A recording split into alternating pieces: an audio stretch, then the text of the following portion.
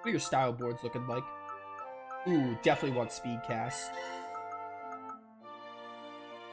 This could be good if I, you know, if you're guarding. More CP is nice, always. If you're surrounded, you could take burst blow. We're going to be using you a lot, so I'm not going to worry about XP share right now. So I guess you use daggers, kind of like Sharia. This is light elemental damage. You do have photon. Cast time is halved, one over limit. Pretty good. Oh, you get 2 base art combos. The rate at which the overlimit gauge decreases is reduced when attacked. Reduces magic damage sustained while guarding by 10%. I'll take that. I don't know how much I'm going to make use of Thievery, so I don't really want to worry about that. Increases the rate at which the Rave Gauge fills during battle. Any Rave bonus is good. Combo Plus is not really useful for you if you're going to be in the back casting a lot. I'm assuming you get some base arts if you have these skills here. This probably applies to magic, so a crit chance is good.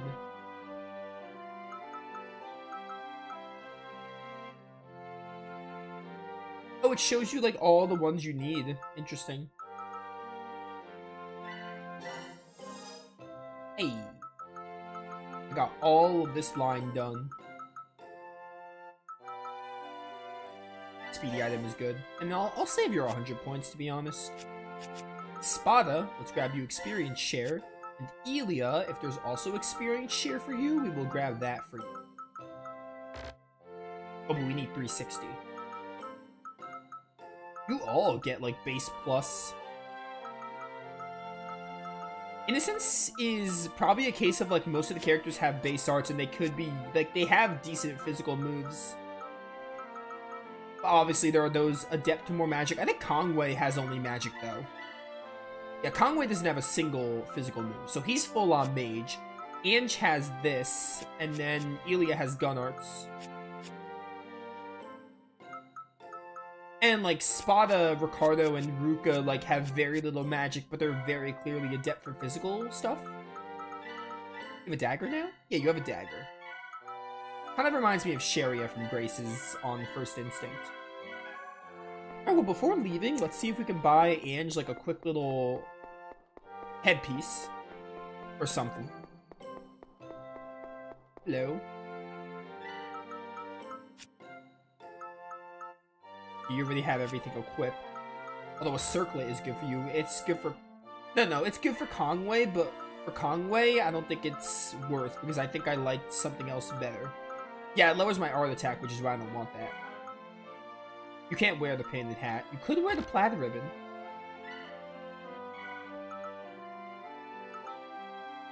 I think I'd rather take the circlet, because it's more physical defense. You don't have a headpiece either. Ray's pretty decent. Previous life was the wise general Orful. Her manner of speech is proof of her superior intellect. None. More TP, more HP. That's more TP. This is really interesting. I think I'd rather do this to give you a lot of TP. I'm gonna take this poison ward from Spada and give it to Ange, because we're not using Spada right now. Also take this rabbit's foot and give it to Ricardo.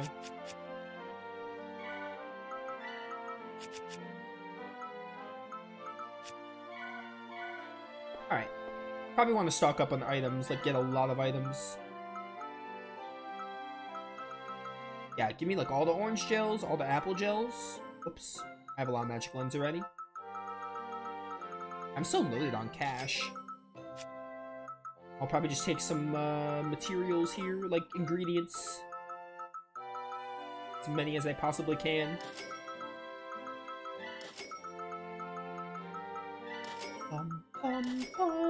I could like buy everything here. What the heck? Yeah, just max out on everything. Why not? Alright. We can also go see if there's any skits here. Also, we have How I Met Conway. Mr. Conway, how about the time when we met in Regnum? You know that time when I accidentally bumped into you and your book fell?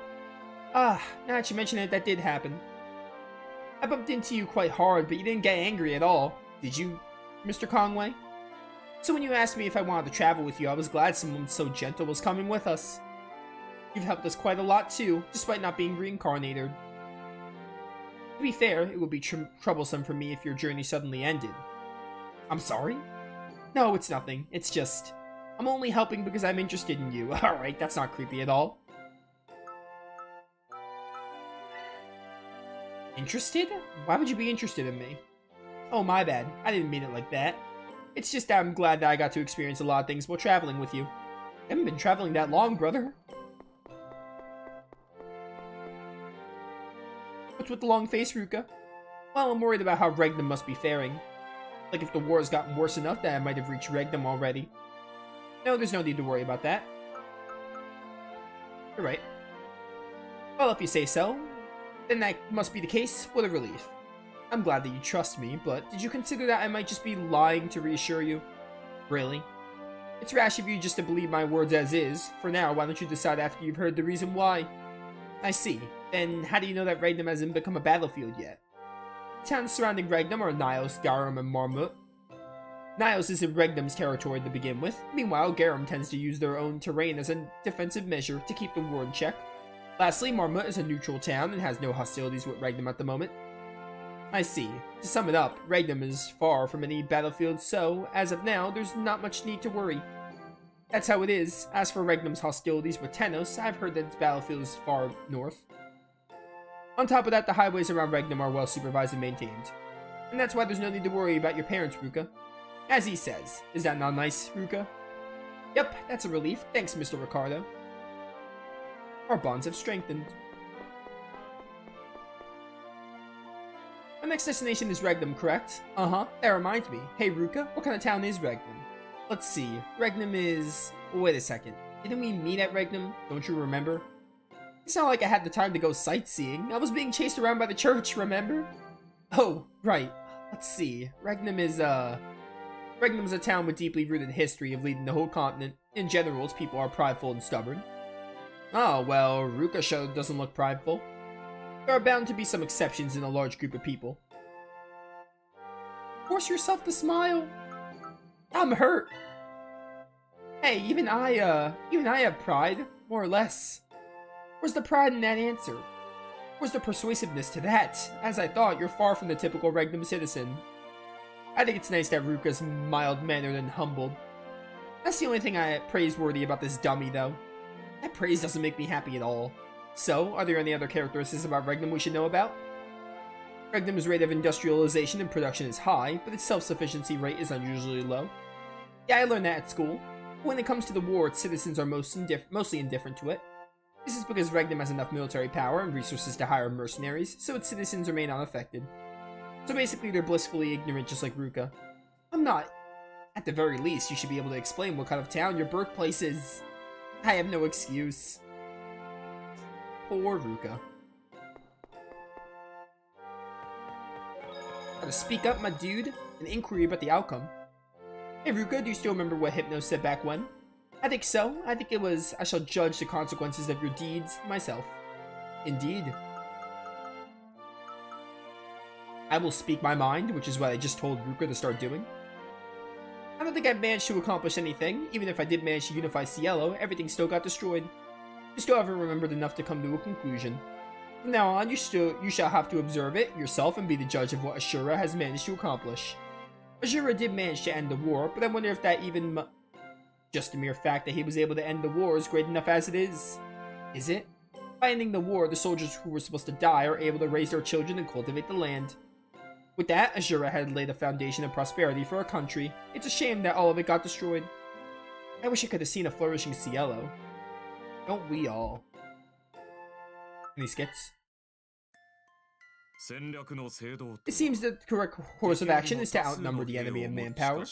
But Ashura is a force to be reckoned with for being able to overpower our troops whilst commanding a small platoon himself. To be able to intuitively grasp our movements while flexibly communicating with his team in response. Despite being an enemy, he's amazing on top of that. He's able to slay 10 men with one swing of his sword. Spreading fear among our troops, lowering their morale and breaking them down, he can't be defeated through straightforward means. No, perhaps Ratio no longer has any chance of winning. Ashura, the one who would change Cielo, the one who would destroy and recreate this crumbling world. Bringing Ashura and Lord Himmel together might be the only way to bring peace to Cielo once more.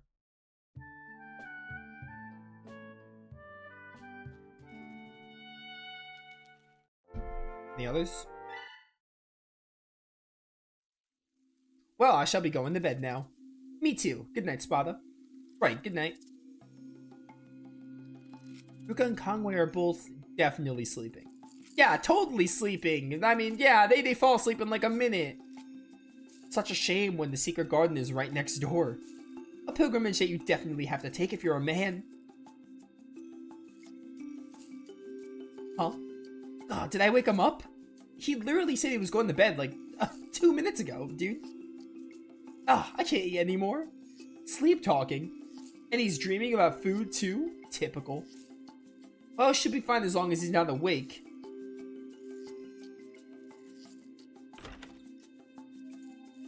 What are you doing? Nothing, just going to the bathroom.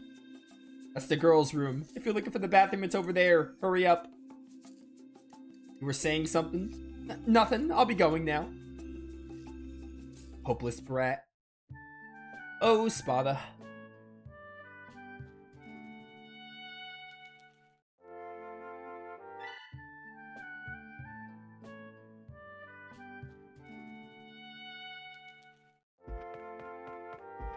Yo, headachy Elia. Elia, is your headache from yesterday gone? Yep, I'm alright now. Were you worried? Maybe she had a teething fever. After all, the church talk was pretty complex. Take a crack at a joke, Ruka. I believe in you. Maybe you'll be better at jokes this time. Yeah, it might have been too complex for the both of you to understand. Huh? Crap, that might have come off different as I intended. Got a problem? Just because you can't study doesn't mean that you can brag, got that? Basically, you think we're stupid, huh? That is... Honestly, I didn't mean for it to come off that way. I want you to know that I didn't think you guys would take offense. I apologize from the bottom of my heart. What the heck are you saying? I mean, I ended up using the wrong term for it. I'm sorry.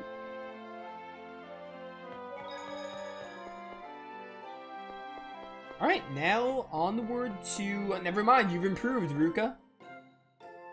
I won't complain anymore. Huh? Come on, Spada, cut it out. I've really made a big fuss out of that, and I still feel guilty about it. What a Ruka thing to say, though. Yeah, I wonder where that whiny little Ruka went off to. People grow. I'm different from the me before. A bit. I wonder. Harsh. Nah, I didn't mean it that way. You might not know it yet, but you've really grown a lot. Really? Yeah, from now on, you should eat a lot, you know? Not that. But it's splendid if you can eat a lot, though. What's splendid with you? Yes. You said that for Elia's sake, didn't you? I guess? I'm sure it wasn't for Elia, but rather your pride speaking. My pride? Parade? Is it trash? Well, pretty much. It's... meaning might as well be trash, yeah. But you know, it might be trash, but it'll sure save your life someday. Oh, I understand. Thanks, Spada. There are so many skits. A penny for your thoughts. I bet you're just thinking about her again. No, I wasn't thinking about Chitose or anything. So you really are thinking about her. I didn't say anything about Chitose. It's cheating. Don't ask me those questions and accuse me. It's none of your business. I can think what I want.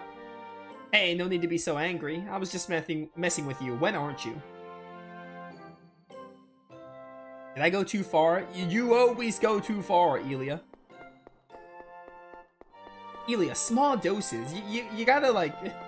You gotta balance the whole teasing thing. Man, it's kind of irritating. Sorry.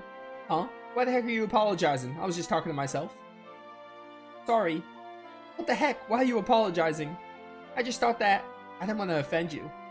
What? You think I'd go ballistic every time something I don't like happens? Yeah, a bit.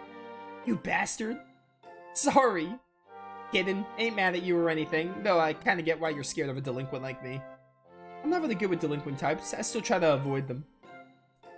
Alright, I'll just take it easy on you until you're used to me. Right, thanks. Okay. So many and I skits. It's probably for, like, getting a certain bond. What's wrong, Ruka?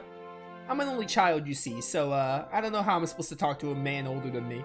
How much older is Conway to you then? I mean, you're like 14 or something, if I had to guess. And I think it's hard to get used to talking to someone when you're alone with them. So Conway's probably older than you. Is that so? But since you're traveling with us from now on, I thought that I'd have to get along with you. And I think I'm trying my best to talk to you, but am I really that weird? Of course not. If you're not used to something, it's better to start getting used to it. Consider it practice.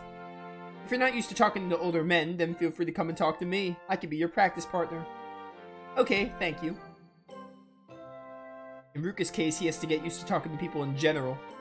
Oh, you know it. Now tell me honestly, what do you really think of Ruka? Why do I have to tell you that? You don't hate him or anything, do you? Of course I don't. It's just that looking at him pisses me off for some reason. Like, isn't he a little too timid? Would be better if he wasn't. Point is, will that kid ever grow a spine and stand up for himself? I see. I suppose Ruka has quite a road ahead of him. Okay, now we're done. That was probably for getting like a certain bond. Oh, we had to go up here. What does happen to the fate they collected? Tell me, Tales of Innocence. Never mind. Let me do this battle first.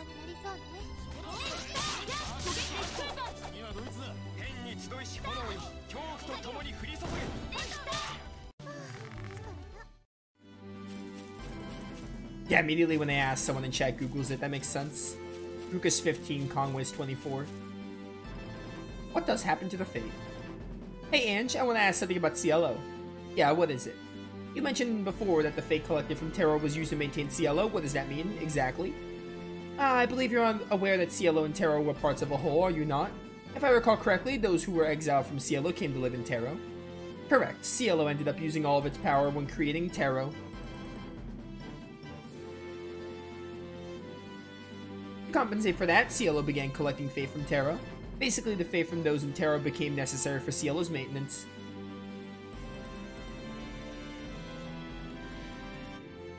Fate gathered from prayers is a valuable and strong power, but that too gradually decreased as time passed.